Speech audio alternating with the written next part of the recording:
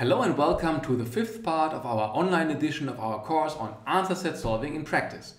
My name is still Thorsten Schaub and this course is running currently as a master course at the University of Potsdam. So I hope you enjoyed the last part on modeling, where you've already seen actually that ASP offers you quite sophisticated language construct, and in this part here we will look actually at a little bit closer at these language constructs, what they really mean and actually how they can even be implemented.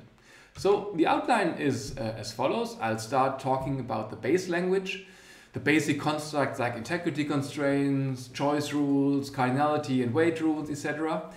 And give you actually an idea on how they can be mapped back into normal logic programs, which you have actually seen at the beginning. And in this way you also get to know that they are more or less syntactic sugar that make it much nicer to model, but they do not really extend the expressiveness of the language. Then we talk in the second part briefly about optimization statements that I've already sketched before, and you've seen them: minimize statements, weak constraints. And this is more, these two together constitute the core language of ASP solvers.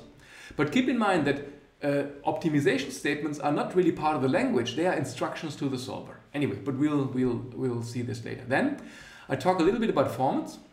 Formats in the way is what is really the input format and where do you have to pay attention, and what actually happens in between, what happens between the grounder and the solver. We'll also talk about the intermediate format, or more or less you can also look at it from the grounder's perspective, Gringo the grounder, you remember.